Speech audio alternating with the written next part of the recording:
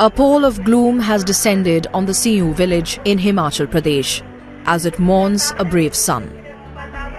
51-year-old Sanjeevan Singh Rana retired from the Dogra regiment in 2009 and later joined the DSC.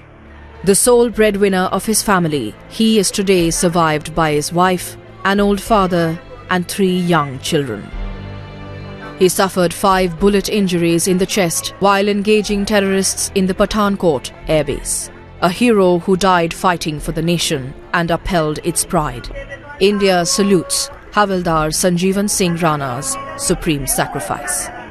Bureau Report, Times Now.